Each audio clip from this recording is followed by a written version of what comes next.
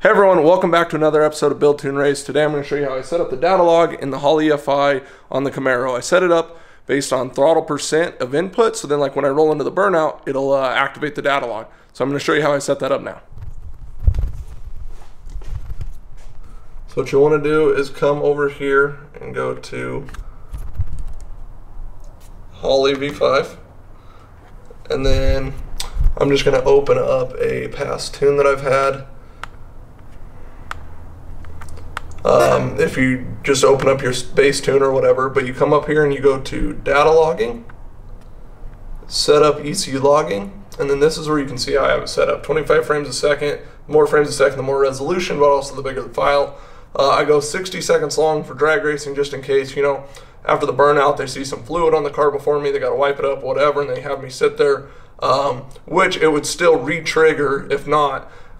Usually in my burnout, I'll roll complete to full throttle. Once the turbo lights and it's a good burnout, I'll back off, but that is the trigger point.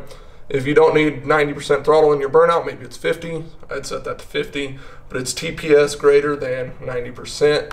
You have a bunch of other things like when dome pressure hits something, or NOx, speed, target air, fuel, all sorts of different things if you're just trying to make sure you're targeting or data logging a certain thing.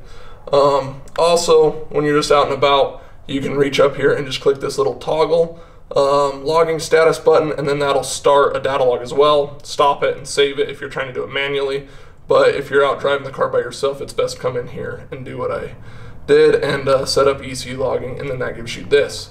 Now, once this is set up, you can test this in your garage by even going like 10% throttle. The car can be off, and then you can just roll into the throttle and check it and make sure it's working. But once you've made a pass in the car, you come back and go data log, download ECU data logs, and then have your cable connected. We'll need to put the ignition on, which I'll go ahead and do. Ignition is on. I come over here, so you just got done making a pass, you open up your Holley software, download from ECU. It will download the tune that's in the computer.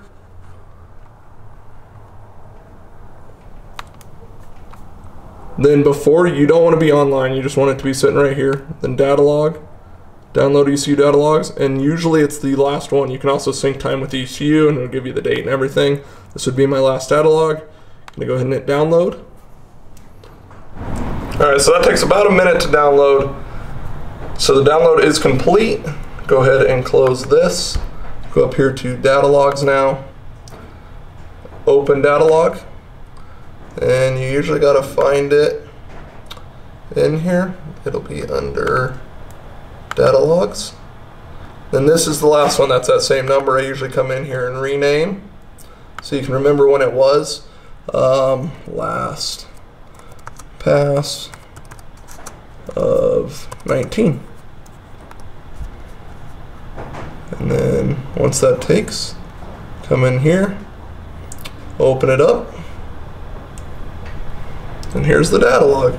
So you can see, like, here's where it triggered, right into the burnout, or this might have been something goofy actually, because it probably restarted once I rolled into the throttle. So 90% throttle, starts to come up, two-step, and this is, if you guys remember back to that last video, the car ended up spinning. So it launched here at 9 pounds of boost, and then came up, and then this is where I pedaled. Green is TPS, red is RPM, purple is boost, and then out the back it's around 20, and then I ended up lifting because it was over anyway. So that's how I set up my data log. It works out really well if you're just even playing with sensors in the garage, or after you make a pass or all of that. You just it'll log all the parameters for you.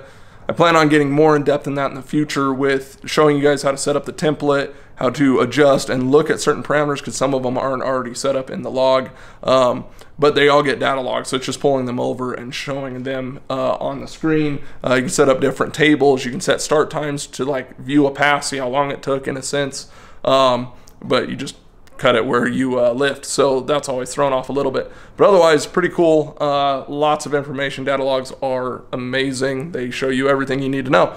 So if you guys would like to see more Holley EFI stuff, let me know in the comments below kind of what you're thinking. I'd like to do little tidbits of information like this, little how-tos to help you guys get going at home. And if you'd like to see more of those videos, please hit that subscribe button. We'll see you in the next video.